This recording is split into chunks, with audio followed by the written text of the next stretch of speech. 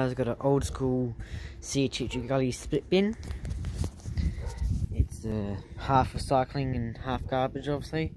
That's a Sulo. Yep. No hot ashes liquids this side to the road.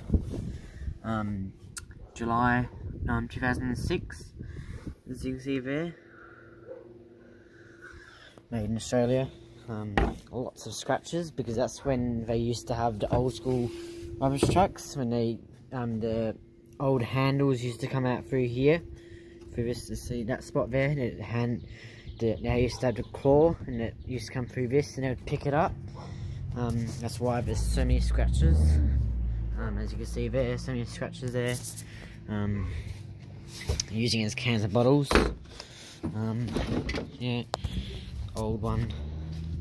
So it's got a skinny handle. Obviously you got my bins that I showed you last time. Oh yeah, and this is my greenhouse bin. Remember I showed you my last video?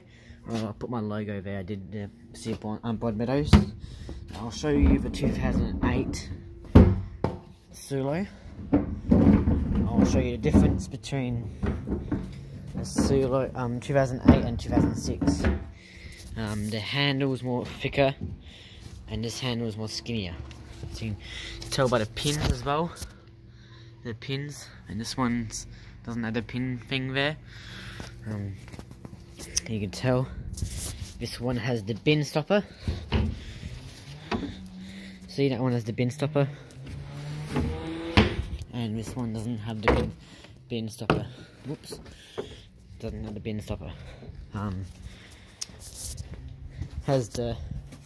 This one has the old Sulo wheels. That one is the new ones. Yep.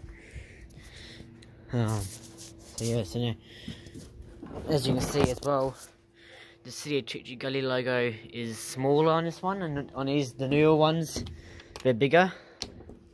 So yeah. So yeah, that's my Tree Gully split bin from 2006.